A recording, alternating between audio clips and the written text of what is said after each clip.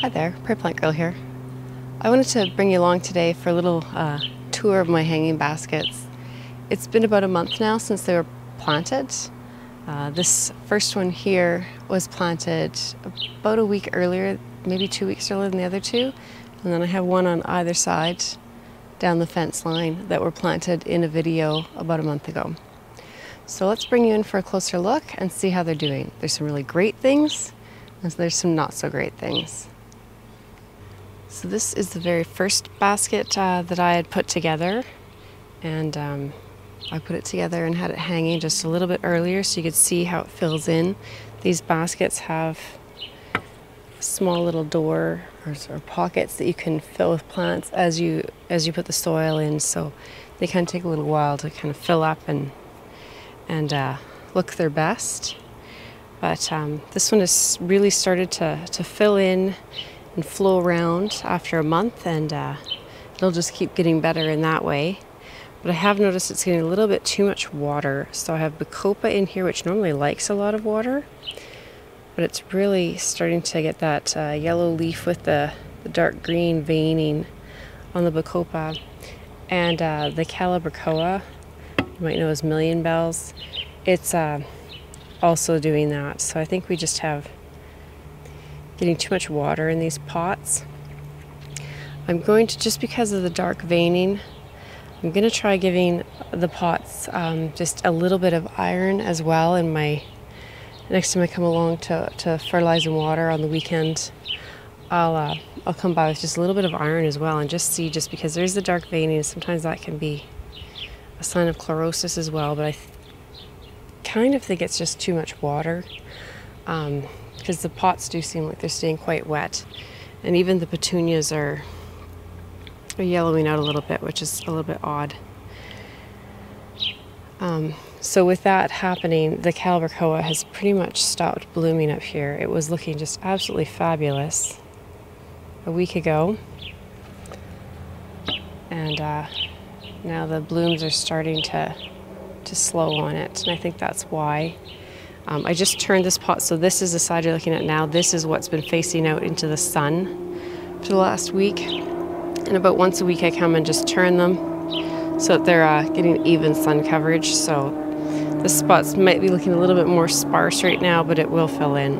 I have been having some other issues with these pots, something that I've never dealt with before in my yard. I didn't think we had this problem here, but I'm going to take you over to the next pot and let you have a look at that and show you what that problem is.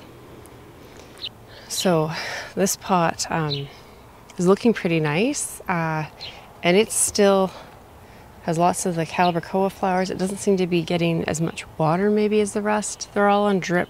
They're on the same system, but they just have these adjustable little heads, and sometimes the adjustments are a little bit hard to get. So I've pretty much turned actually the other two baskets right down to the lowest amount of drip they can get, and this is still kind of a medium drip. This basket seems to be okay with that.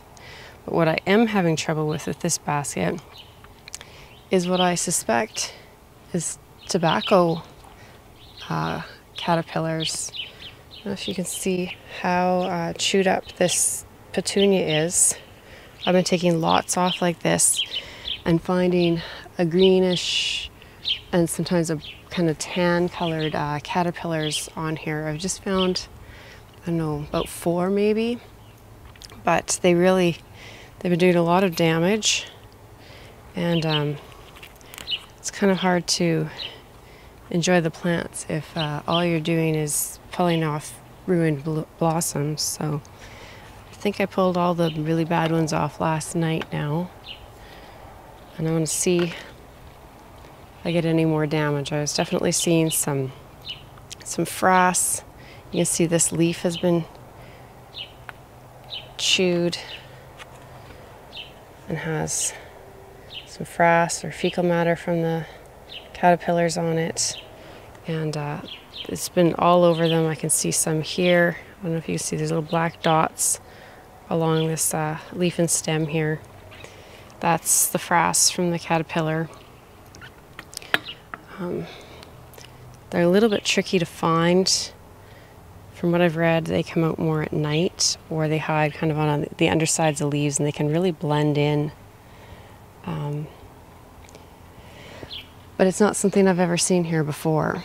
So I did a little bit of research because I was, well, wondering, you know, could that be what it is? Because it seems like it's all the right signs, except I don't think we have them. And in my reading, they don't overwinter here. They can't survive our winters here. But a lot of things that I read said they blow in, like this, the northern states, the worms can't overwinter there either. But the moth blows in on the winds in the spring. And we had some very, very strong winds, some coming up from the south and the west this June. And I'm wondering if that was, we don't usually have those strong winds in June, they're usually in May. And I'm wondering if that was late enough in the season that those moths were out and they blew in from that. Because it's not something I've ever dealt with before or ever seen, but it really seems like all the signs are pointing towards that being what they are. So what I've done to try and combat it, and I'm hoping I don't have to do it a lot, is I've gone through and tried to pick off all the worms that I can, and hopefully get as many as I can, though. I haven't seen any that are small, so I'm guessing there's still some young worms on here that I just haven't seen, possibly eggs in the soil. So I'll keep looking. I've also come through and late one evening, once, you know, there weren't a lot of, well, I wasn't seeing any like honeybees or other butterflies and pollinators out, I came along and sprayed with a BT solution, BTK, because the K is the thing you need on the BT bottle to know that it's the right BT for using on caterpillars. It's very specific to caterpillars. It won't actually harm like bees or any other kind of insect except for caterpillars from like the moth and butterfly category. So it's very specific in that way, but there are a lot of moths and butterflies that you don't really want to be killing off either. So I'm not really happy with doing that, but at the same time, this basket especially has been just decimated. It's just starting to come back now. I did that 5 days ago now, I think, and the blooms seem to be opening. I'm having a lot less damage. So I'm thinking either the picking of the worms or the BTK has made a difference with this basket. So I'll just keep my eye on it, and hopefully I don't have to be doing weekly applications of that. I know in some places they do, but I would prefer not to be doing that. But overall, this basket has bounced back, and it's looking really nice. I'm really loving the color of this Calibrachoa with that bright yellow center. It really picks up the sunlight and shines during the day.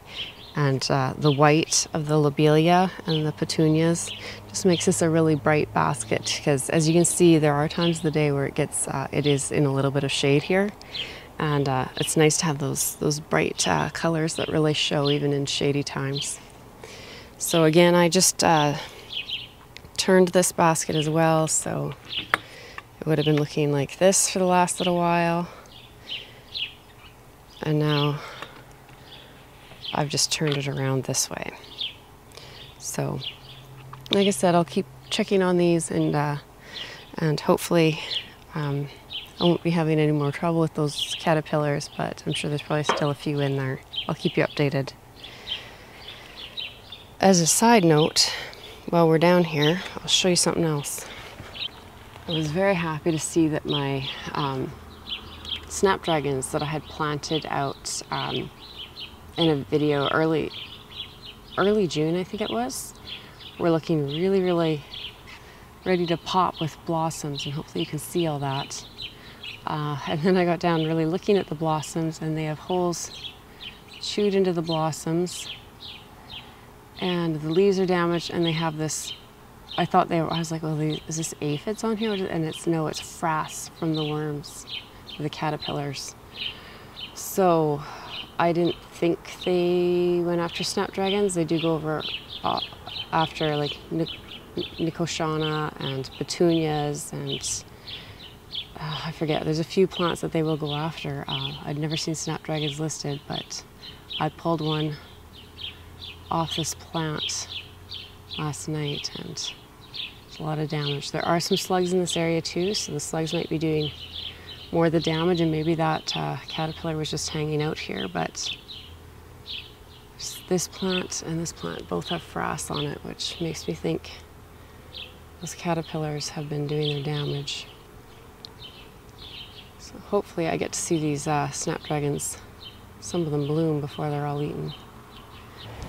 So this hanging basket has done the best out of all three, I'd say. The Calibrachoa is really full and thick in here and looking green leaved. It is starting to discolor just a little bit, so that's a sign that things aren't the greatest. So I have turned the drip off to it, but it hasn't continued to yellow, so I think I caught it in time. This red storm petunia I'm really liking up here in amongst the white Calibrachoa. The lobelia is starting to fill in and look really nice here and drape down and hang over. I'm not sure about this fire frost petunia. You know, I've grown it in some hanging baskets the last few years, and some years it seems to stay tight and full and look nicer, and maybe it's just when I have more of it all together it just looks better. But with these tighter plants, one little fire frost got snuck in here. Remember, I had kind of got some of my petunias mixed up, and they were all supposed to be the red storm in here, but I have this one little fire frost, and it's just looking a little bit gangly in here compared to the nice compact look of the rest of them. So I'm not sure if I'm just going to keep pruning it back and trying to keep it in check with the rest of the look of the basket, or just let it go and do its thing. I haven't quite decided yet, but I'm really liking how this is looking here, how full it is, and right now it has yellow lilies underneath it. They're looking stunning, and I really like that look. It had some red lilies before that complemented this really well, and there's a few white echinacea and daisies down here, so those are going to really start popping and working together in this look as well. So it's really nice when an idea comes together and it works cohesively with the whole area. So really happy with this one. So hopefully you enjoyed having a quick peek at the hanging baskets and how they're doing. Is this combinations you would do? Is there a favorite combination you like? I know I had someone in my last video suggest nasturtiums. So that's something I'm going to try and remember to do next year, is try some nasturtiums in my hanging baskets and see how they go. I did have one casualty of a petunia here. It wasn't looking real good when I put it in. These were plants I grew myself, and so I've just taken a cutting and popped it in this spot here, and sometimes they'll root for me and sometimes they won't, so time will tell on that. It's been about a week and a half since I first did that update, and I've done some treatment to these plants, and I think they're looking quite a bit better. So like I said, the leaves on the Bacopa and the Calibrachoa especially were turning a really pale green to almost yellow, which could indicate too much water, but they also had very deep green veining, which generally often is chlorosis or an iron deficiency.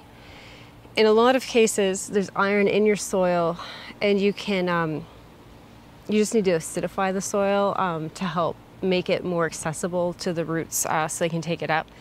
But being that this is potting soil, it's not in the ground, and it's the same potting soil I use everywhere, I thought it was kind of odd that these planters would not have the right pH for the soil, whereas everything else does. But I did wonder, because I think, if I recall properly, I used a different all-purpose slow-release fertilizer in these to experiment with them. And I'm wondering, I don't have the container for it anymore, but I'm wondering if it was just maybe lacking. I thought it was supposed to be a pretty nutrient-rich fertilizer. It smelled very much like fish fertilizer, but I thought it was supposed to contain minerals as well. But anyways, I suspect that it maybe just didn't have enough iron in it, or it had too much. I think is it phosphorus? One of those, too much of one of the NPK can also make it difficult for the iron to be taken up. So what I did to alleviate that is, like I said, I wanted to add some iron. I find it difficult here to find iron supplements for your plants in the stores. I know some places it's readily available. I suspect in my area it's just not a common thing to need, maybe. So what I did is I just used fall lawn fertilizer. It has a lot of iron in it in fall fertilizer, so this is it here. Doesn't really matter what brand you use, but it's just little pellets that you would sprinkle on your lawn. I just sprinkled it really lightly, just on the soil surface.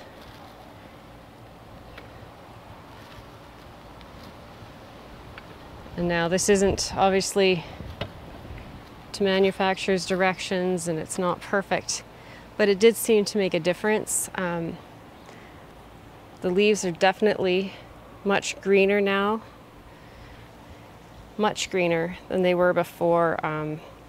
You can still see some of the little bits of yellow from some of the older leaves, but the new growth is much, much greener, looking a lot better. I did adjust the sprayer so it's getting a little bit less water, but they're really drying out. So that, I don't think, is the issue. And too much water in a hanging basket often isn't the issue. I do have some product in there to keep them extra moist, so it could be, but when I feel it, like it's bone dry right now, and they were watered this morning. So I think it really was the iron that was the issue with these. And I'm wondering if maybe just that fertilizer that I used, or something with this bag of soil that was just not quite right. But I just threw this in here right now just to show you a little bit more of this iron, and then I won't do it in the other baskets. So we'll see if they change anymore, if it affects them anymore. The other thing I was having trouble with that I talked about earlier is the tobacco budworm, I think it's called. So there's a little bit of damage on this plant, and I'm not sure if it's from that. I haven't seen any more worms on any of my plants, and like that's the just a tiny bit of damage there. I'm not even sure it's from a worm. So let's look at the other pot that was really bad, and we'll see what it looks like. But I think that may have solved the issue. So there's some deadheading to do, but you can see the blooms, the blossoms are all looking really good on here now. There's zero damage, some old blossoms need to be deadheaded. There's no damage on the leaves, no damage on the blossoms. They look much better. Even the snapdragons, which I'd shown you below, are not looking damaged anymore.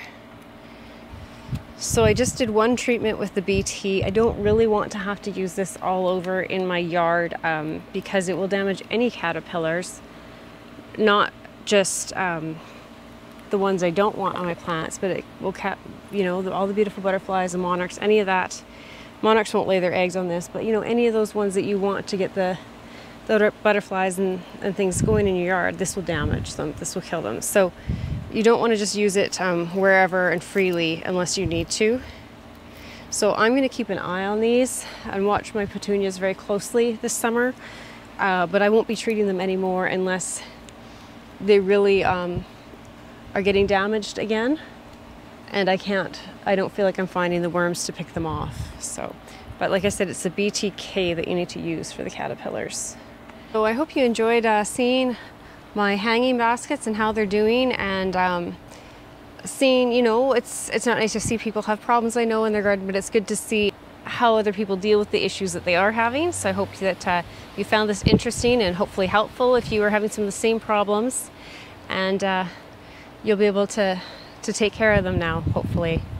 So thanks for watching, and we'll see you next time. Bye.